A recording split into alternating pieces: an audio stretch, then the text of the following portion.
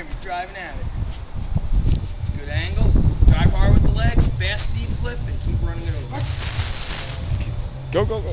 Now, good. You bailed with your hands under it. Fuck the tire.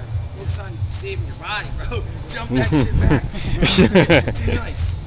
You're too nice. Don't be nice. Rip that shit up.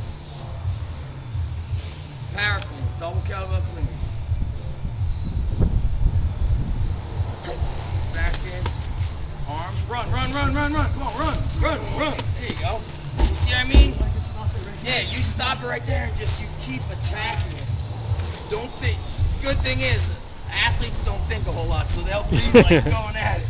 You know, you're a trainer, you start like thinking of your own safety. You're like, run that thing over. It's stuck. Also, the good thing about this is it does teach them how to fight through shit. That's why I like some of the odd objects with a good weight. That's a safe weight. They'll fight through it. Okay. Anybody else want to try this? Rick, you'll tear it up. Then I'm going to show you a couple other tire drills that we use. It's a good, pretty cool technique Ricky hits. Boom, you just like you run. Nice. I'm telling you, that's going to teach football players exactly what needs to be done on the football field. Bust through. You know, I was real impressed to hear CJ, the kid that